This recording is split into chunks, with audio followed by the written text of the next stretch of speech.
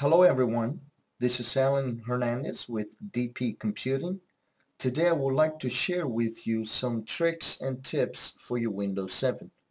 What I will teach you will help you organize, locate, and open your most used Windows programs and applications so that you work more efficiently. What we are going to be learning is Windows pinning on Windows 7. This is one of the many great new added features to the new Windows 7 platform. With pinning, you will be able to add your most used programs and applications on your Windows taskbar, start menu, or desktop. So whenever you need to open them, you can find them easier and quicker without spending much time. Let's start by learning and showing you how to pin your frequently used programs to the start menu and the taskbar. The first thing that I would like to go over with you is that the taskbar is this section down here. The start menu is this section over here. So what we want to be learning is basically move your most used programs and applications to either your desktop, your taskbar, or your start menu. Ultimately, it will be really up to you how you want to organize your desktop and your computer. The experience would be up to you. This will give you some tricks and tips on how to do so. So, to give you an example on my situation, if I would be the one organizing my windows, what I would do is that I first will look in the list of programs, the programs that I often used all the time. And then I would decide whether I want those programs to show on the desktop, on my start menu, or on the taskbar. The way that I normally like to do this, but then again, it's up to you how you want to do it on your end, is the programs that I used every single day, I put them on my taskbar, as you see down here. See how many I have? And then the programs that I used every now and then, but I use them also often, I'll put them on the start menu. And then the programs that I used occasionally, not all the time, not every day, but I do use them, I drop them on the desktop.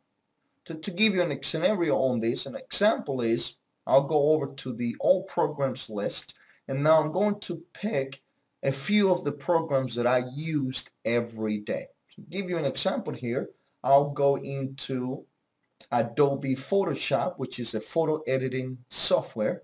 So what you need to do is right click on the application, and then you'll have two options down here that says pin to taskbar and pin to start menu. Okay, so what you want to do here is you have the option to either put it on your taskbar, on your start menu, or you can send it to your desktop. There it is.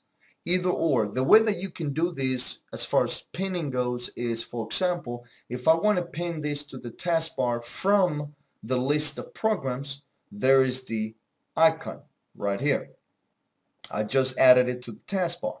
So if I go back to the list of programs and then back to Adobe Photoshop and right click on it again, you will see that the taskbar option no longer says pin to, it now says unpin because it's already pinned to the taskbar. However, on the other end, you'll see that it says pin to start menu because this option is not yet enabled.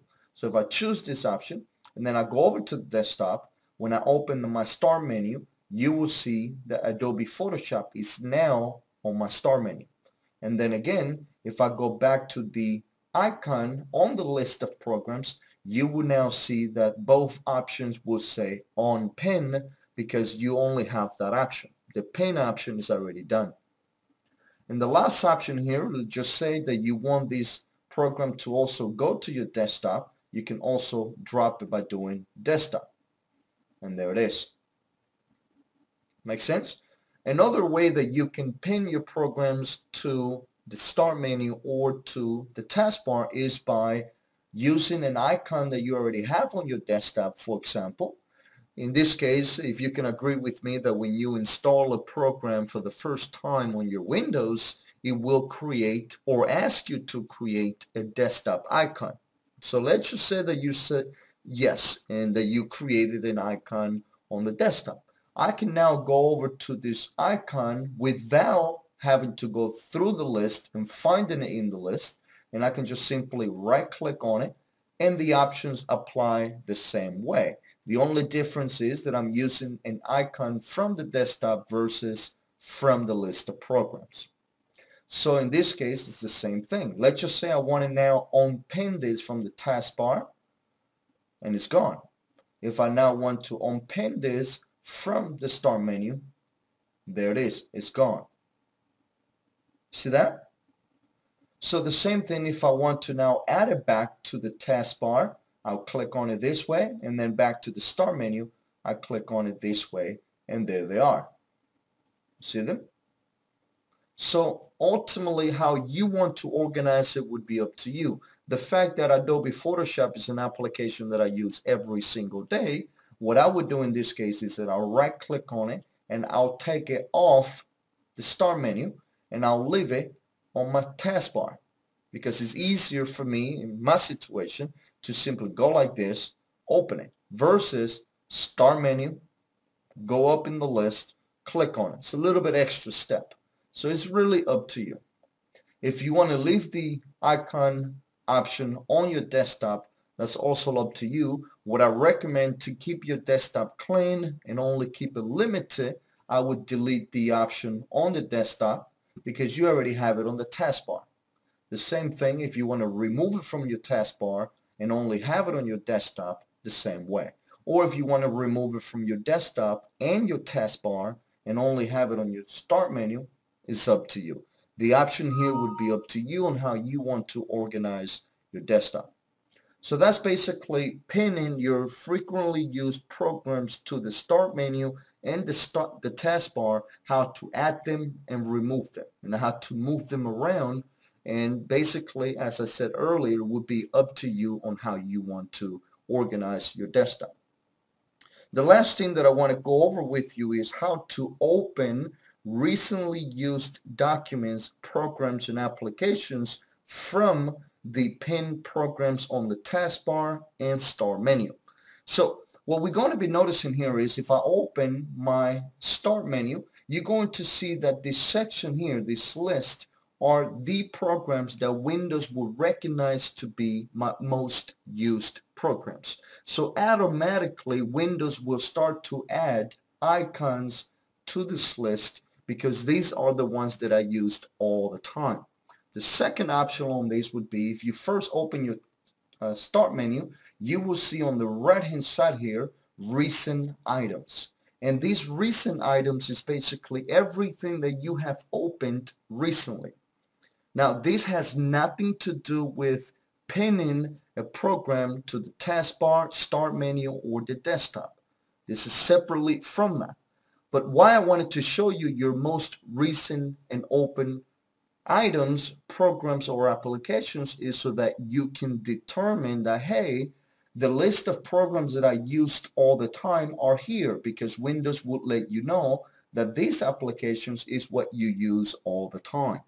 And then if you go over to the recent items, you will also see that these are the items that you used all the time. So this is now another way for you to say, okay, you know what? This program called Speed Up My PC, which is an application I use for cleaning, tuning, and speeding my PC. I use it every single day to keep up with my PC. So what I would do here is I'll go over to the All Programs list. I go down in the list. I find it. And there it is, the program. I right click on it. And then what I would do in this case, I'll add it to either the start menu or the desktop. Not necessarily the taskbar, because in my situation, the taskbar I use for programs that I use every day as far as business applications and things of that nature. But programs as far as burning a CD, cleaning your computer, things of that nature, photo editing programs or so forth, I'll probably put those on the start menu. That's just my way on organizing it. But let's just say that the fact that I know now that Speed Up My PC is a program that I use every day or often, I want to add this to the start menu, so I pin it to start menu. So that's one, let's say. So if I go back to this main list, you will see that now the application is in the start menu, and there it is.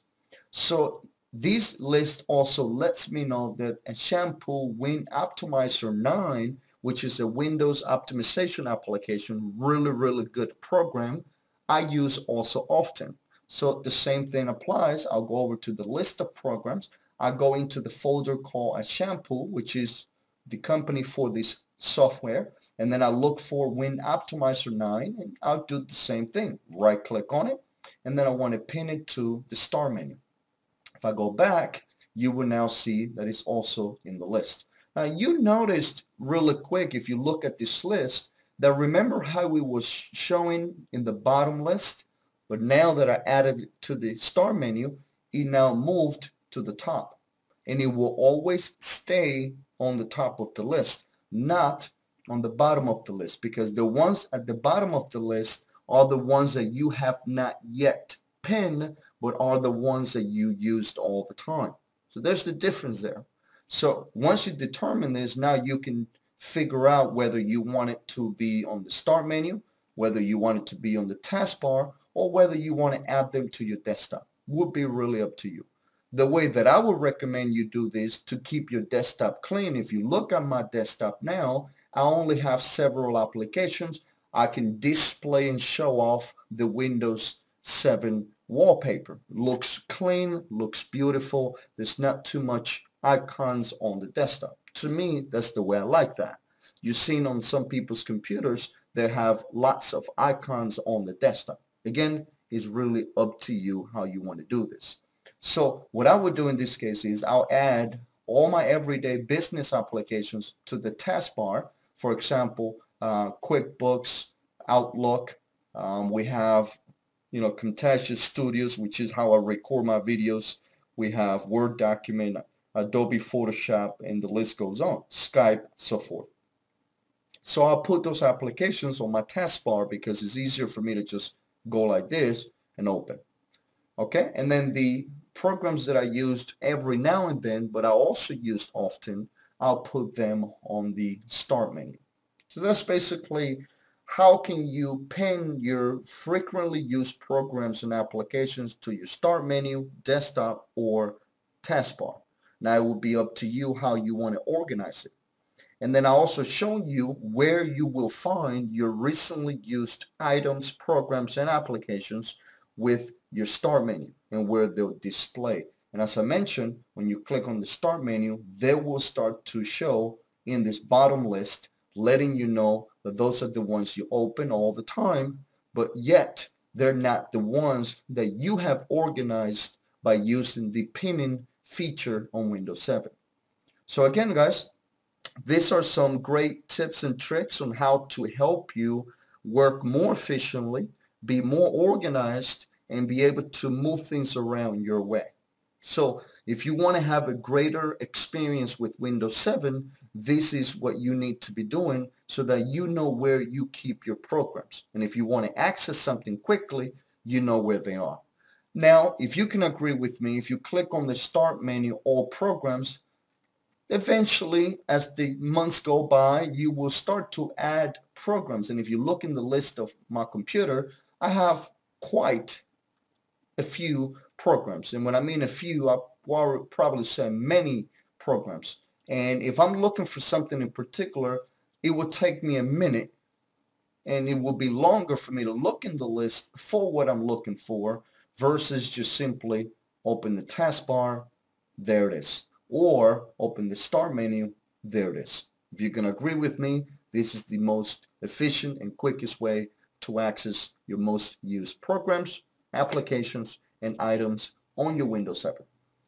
What I want to also do before we go is give you an extra tip on how to basically enable this show and hide taskbar feature, which I thought is useful because the key here is, guys, if you can agree with me on this as well, is if you can show off your wallpaper is key. Because, for example, this Windows 7 wallpaper that came with Windows looks beautiful. I love the green, the yellow, the blue on it. So if I can basically hide the taskbar, which has all these icons, and I let it do this, it's great. So let me show you really quick how simple it is to add or enable, disable this feature. If you go over to the Start menu, right click on it, Properties, you will have on the taskbar option here an option that says Auto Hide the Taskbar. If you disable it and apply, it will always show. If you enable this feature and apply, it would hide when you're not moving your mouse over it, just like this. When you move your mouse over to the end, it would then pull up. Okay? Again, guys, if you have any questions or if you wish to find more Windows 7 tips and tricks videos, please come over to dpcomputing.com/au. And if you are basically the ones that want to ask questions, if you want to provide some comments regarding to this video, feel welcome to do that below the video. And I look forward to replying to as many of those questions as possible. I want to say thank you again for your time and for watching this video. Again, my name is Alan Hernandez with DP Computing, and I'll be talking to you and showing you other tricks and tips on different other videos for your Windows 7 if you look forward to them. What I want to do before I go now, guys, is pull up our website. There it is, DP Computing. You're welcome to come over and contact us if you have any questions. If you like to ask any support related questions and you need help, you're more than welcome to do this. Again, our website is dpcomputing.com.au. Thank you so much for watching and take care.